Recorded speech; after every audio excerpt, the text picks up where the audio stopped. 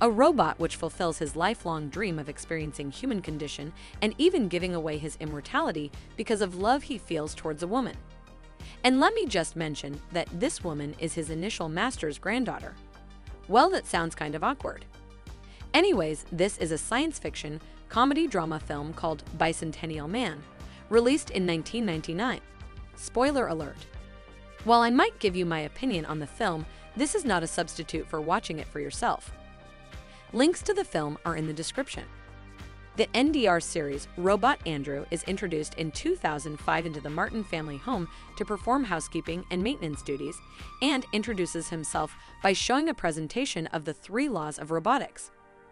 Grace, the eldest daughter, despises Andrew, but her younger sister Amanda is sympathetic to him, and Andrew discovers he feels emotions and is drawn to spend more time with his little miss. He accidentally breaks one of her glass figurines and is able to carve a new one out of wood, which surprises Richard, her father. Richard takes Andrew to North M Robotics to inquire if Andrew's creativity was part of his programming. North M CEO Dennis Mansky claims this is a problem and offers to scrap Andrew, but instead Richard takes Andrew back home and encourages him to continue his creativity and explore other humanities. Andrew becomes a clockmaker and earns a sizable fortune managed by Richard after they find that robots have no rights under current laws. Time passes, and Richard encourages Dennis to give Andrew the ability to present facial expressions to match his emotions.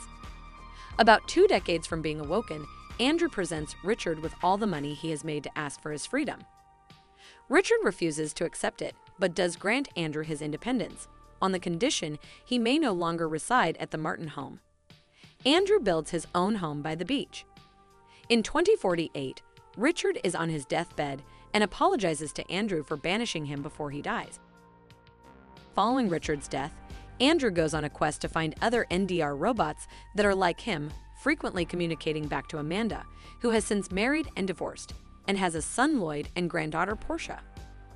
20 years into Andrew's quest, he discovers Galadia, an NDR robot that has been modified with female personality and traits.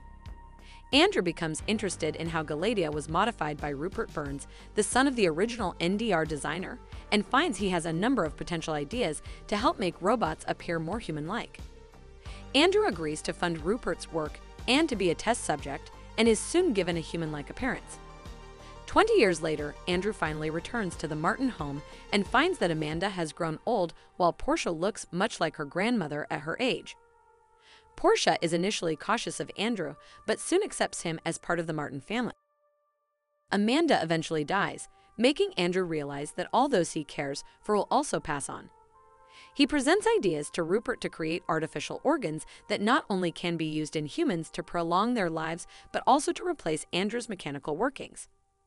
Andrew gains the ability to eat, feel emotions and sensations, and even have sexual relationships, resulting in him and Portia falling in love. Andrew petitions the World Congress to recognize him as a human as to allow him to marry Portia, but the body expresses concern that an immortal human will cause jealousy from others. Andrew returns to Rupert for one last operation, to change the artificial fluids driving his body into a blood equivalent. Rupert cautions him that the blood will not last forever, causing his body to age, and Andrew will die in several more decades, a fate Andrew accepts. Andrew again approaches the World Congress to appeal their past decision, wanting to be able to die with dignity. Later, in 2205, with Andrew's body deteriorating, he and Portia are both under life support monitored by Galadia, now with a human appearance. They hold hands and watch the World Congress as they recognize Andrew as a human being, the world's oldest at 200 years, and giving all rights confirmed by that, including validating his marriage to Portia. Andrew dies during the broadcast, which is confirmed by Galadia.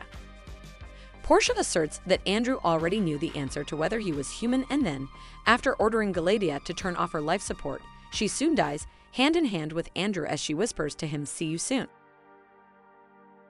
And that is where the film ends, a really thought-provoking science fiction comedy drama story, but what are your thoughts? Write them in the comments.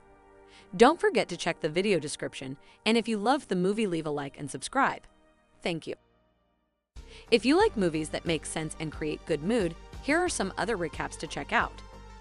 Thank you for watching, and I hope you enjoyed the video. Don't forget to like and subscribe for more like this one. Please comment your opinion and what should we watch next, and I will see you in the next video.